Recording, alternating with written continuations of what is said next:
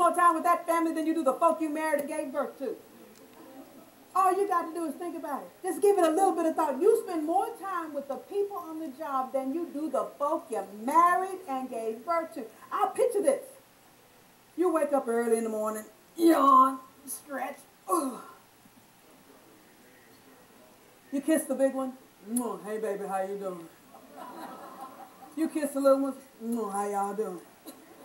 And then you carry your semi-comatose self to the car. You get behind that wheel and you get ready to drive into work, and oh my God, that's when you'll become awake, alert, and oriented. Just getting in traffic. Oh, and y'all know Dallas, you got to take a Quaalude before you even get on the road. You driving down the street, somebody came over in your lane, somebody jumped over on you, somebody's coming up behind you, they on your bumper so tight you can't even see they got headlights. Look like you got a second passenger sitting in your back seat and you did not invite anybody to come along. All time you coming to work, you fussing and talking, having a full-blown conversation with the rear view mirror all your way to work. When you pull up in that parking lot at the job, let me tell you, you are pumped.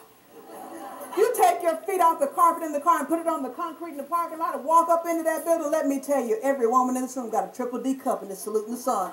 As you walk through the parking lot, yeah, I'm going to go on up here and take care of business one more time because I know if I don't show up for work today, they may as well not even open up this place today. Because I rock. Now that was the ladies. I see a beautiful sprinkling of testosterone in this room. And gentlemen, I shall not leave you out. Ladies, when you walk down the hall of your facility and you see a perfect strip of paint missing on both sides of the wall when you go down the hall, that's because the men, the men who work beside us on a daily basis, oh my goodness, they have 2x4s on their shoulders because that's where they carry the weight of the world is on their shoulders. And when they walk through the halls of the building, their shoulders are so broad, they're scraping the paint off of both sides of the walls as they go down the hall. Oh my God, they're so magnificent. They're so glorious.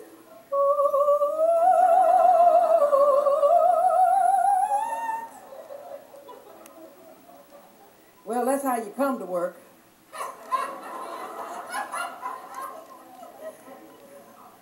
This is you going home in the evening. It's been a good day. I enjoyed you. See you tomorrow. Call me. And that's what you take back home to who? The people you gave birth to and married. They get a teaspoon of you in the morning, and they get a teaspoon of you at night. Which family got the gusto out of you? Your professional family. They got you at your breathing, seething best. They got you when your cognitive thinking was on point. Oh my gosh. There's a difference in the families. Sometimes at the job, that's where your best friend is. Sometimes at the job, that's where your counselor is. Heck, sometimes that's where your psychiatrist is at. You know, and you depend heavily upon your other family member. You take each other like you come. It's an unconditional love. You're like siblings.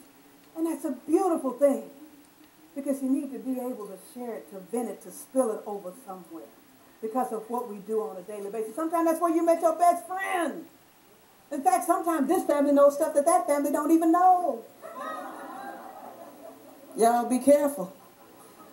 Because one day the two families shall meet.